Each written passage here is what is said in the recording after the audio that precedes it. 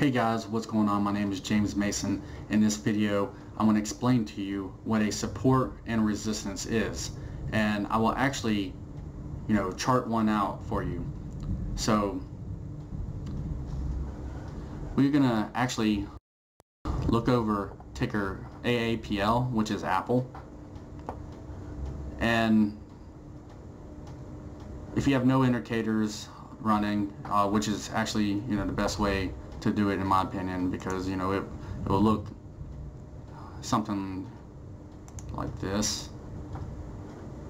That's how my indicators look, and honestly this is kind of a little bit too much going on for me to be drawing these trend lines. So what I would do is just remove my indicators to where it's just candlesticks. And the best way I would recommend to start off is to go back to the longest time frame in your charts. And my longest time frame is the 1 day, 1 year chart. And the further you go back, the more accurate these support and resistance levels will actually be. So we're going to start right here in the 1 day, 1 year chart. And to kind of frame this out a little bit, what I like to do is just to find that first support, which is always the easiest.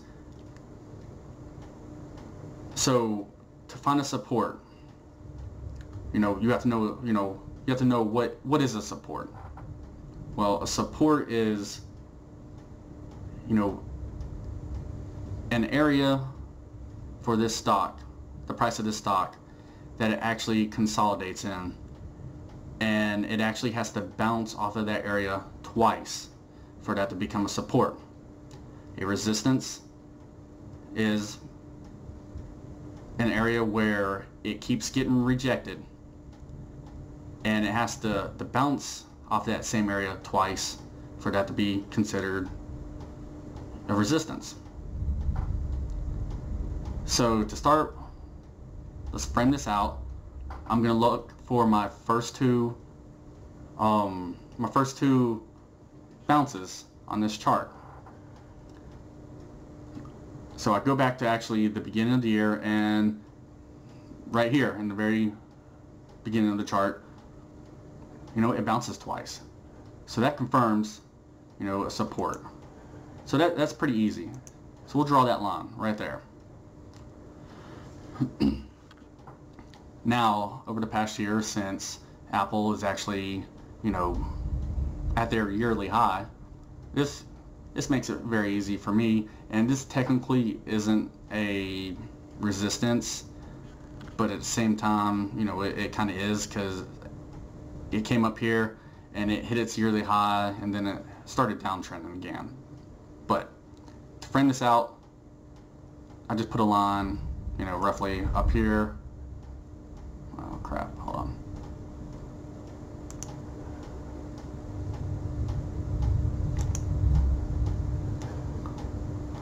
So it kind of gives me this area to work in.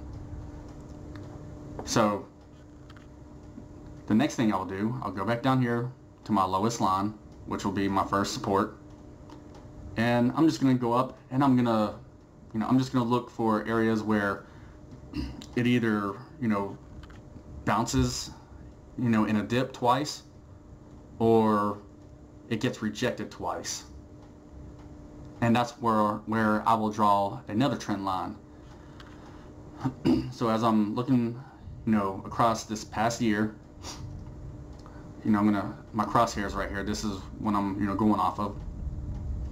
I'll start going up through the chart, and over here at the beginning of the year, it spikes right here, and then it kind of goes back down. So I'm gonna use my crosshairs. I'm gonna go up, right there, and I'll put it right there at that point. And what I'm looking at here is, I have it hitting right here.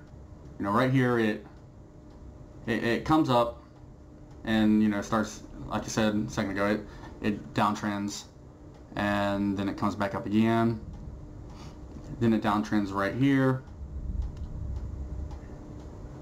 And so I haven't, you know, even though that this had came up and spiked, and if you look over here, you know, this one had came down to the same area, that's not technically a support or a resistance.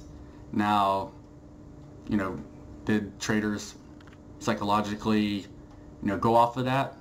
That's what appears to have happened. But, you know, I wouldn't, you know, indicate that as a support or a resistance. So I'm gonna move along, and you know, I'm going up, and I start seeing, you know, actually some, you know, consolidation right here, and then I look over here, and here's a little bit, and here's one huge candlestick that had came down and touched. And let's see, I'm actually gonna put one, you know, just say roughly in this area.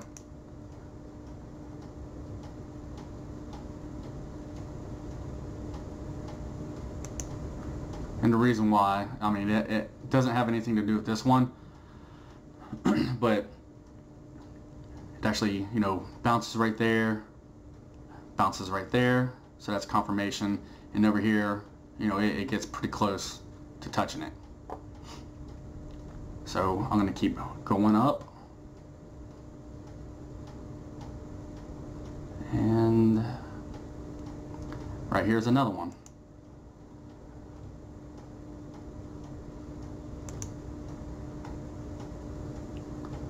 So it bounces all right there.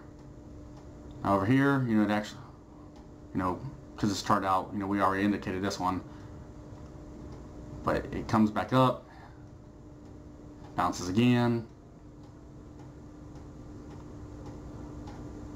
and there you go. So I'm going to come back up,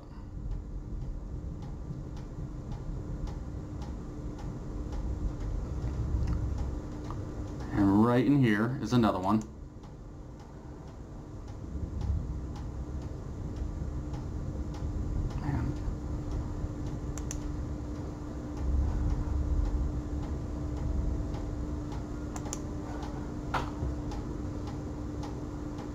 You know, you can start seeing it, you know, getting rejected in this range.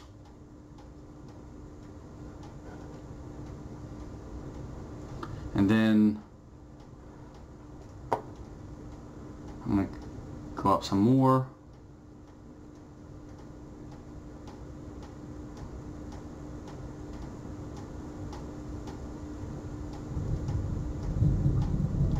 Right here's another one.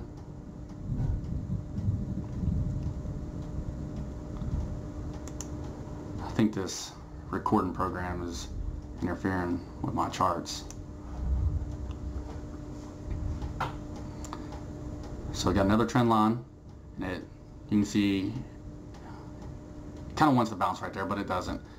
But it actually bounces right here, and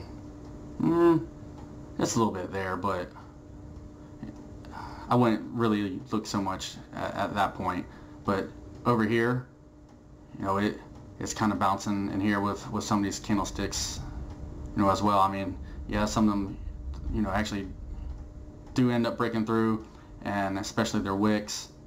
But overall, I would say, you know, that was another, you know, support or resistance line. And I go up here.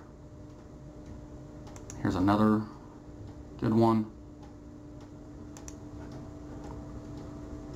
And you can kind of see, you know, where it bounces right here, breaks through right there, and, you know, it kind of bounces a little bit right there, getting rejected a little bit, and then it takes off through again. And as it took off again, it almost wanted to act like, you know, that was you know, it's a support at that moment when, if you were looking at the chart. But it goes up here, and then, you know, it drops back down here to this level, and then back up here.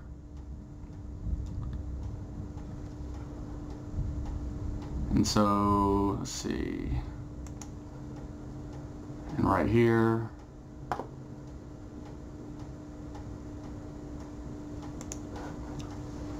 that'll be another one. So, as you saw, you know, what I was looking for is that confirmation for that double bounce or that double rejection. And right here with this line, have a double bounce. I come up here, have a double bounce. Almost a third one, but I for sure have a double bounce right there. And you know, it bounces right there, and then bounces right there. It's bouncing right there.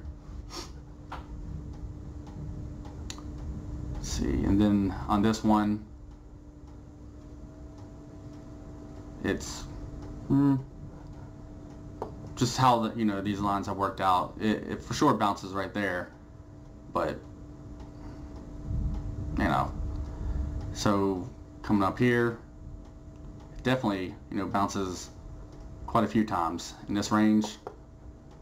And then up here, you start getting to the point, you know, because it went into its, you know, yearly high, because, you know, Apple is actually has been uptrending for the past year. So as you kind of, you know, break past these areas to where, you know, it wasn't consolidating so much, you start getting to the point to where you don't really have, in a sense, you know, too many, you know, supports and resistances, especially if a stock has never, you know, went up that high as of yet. So, you know, that relatively quick, you know, that's how you find a support and a resistance. And I tried my best to, you know, simplify this explanation a little bit. You know, hopefully I didn't oversimplify it and make it confusing. But this video is more geared towards the beginner stock trader. And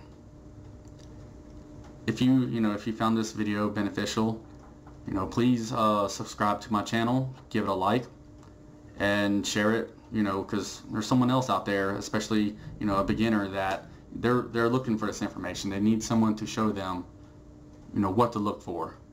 And it doesn't take long to chart out a stock, and you should always chart out, you know, a stock before you trade it, because, you know, these levels, they matter. And you know, it gives you a good indicator, you know, on the price action in these ranges. So like I said, you know, subscribe, give me a thumbs up, and follow me on Twitter. And I appreciate it. You know, thank you for your time, and I will see you in the next video.